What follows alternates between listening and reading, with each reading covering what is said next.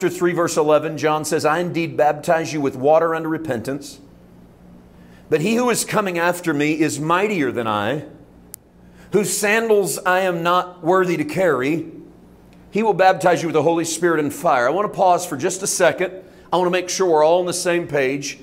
John is baptizing people with water unto what? Repentance. What's that mean?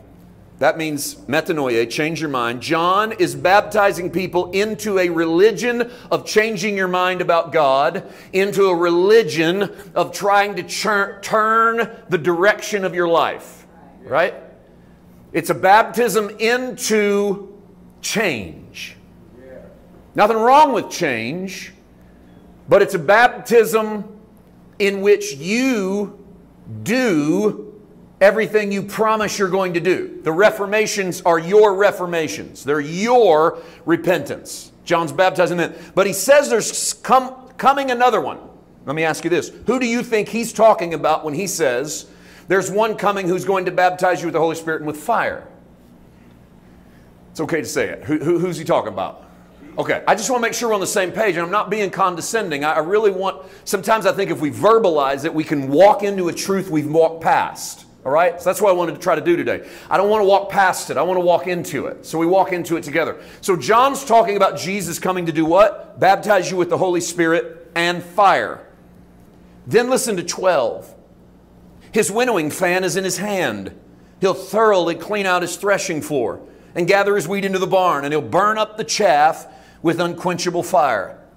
Now, when John describes the one coming whom you and I both admit is Jesus, here's what Jesus is supposed to do. He has some sort of fan in his hand, and he cleanses out his threshing floor and gathers his wheat in the barn. You don't believe the Bible literally as much as you think you do. A lot of people will tell me, I think the Bible is literally true. And I'll go, which parts of it are literal? Because yes, I believe there was a man named Jesus who died on a literal cross and rose from a literal grave. But if you tell me you think every single thing in there is literal, I don't think even you believe that. Because I haven't yet seen you be so personally offended by some of your actions that you cut your own hand off and pluck your own eyeball out. Because you're hoping Jesus wasn't literally meaning cut hands off and pluck out eyeballs.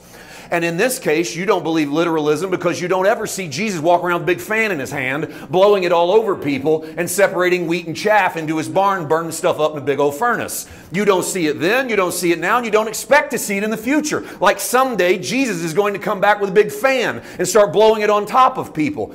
We don't see this as literal because we shouldn't see this in the literal sense of with our eyeballs. We see this with our spirit eyes, that John goes, there's one coming after me who's going to do a greater baptism. He's literally going to blow over something. That's what you do when you put oxygen onto a flame, so that the flame burns hotter, but he's not just indiscriminately burning stuff up. He's actually got a purpose in that he separates his wheat from his chaff. And I want to make sure we understand that wheat and chaff come from the same stalk. I think the last time we were here, we preached the parable of the wheat and the tares. Those are two different things.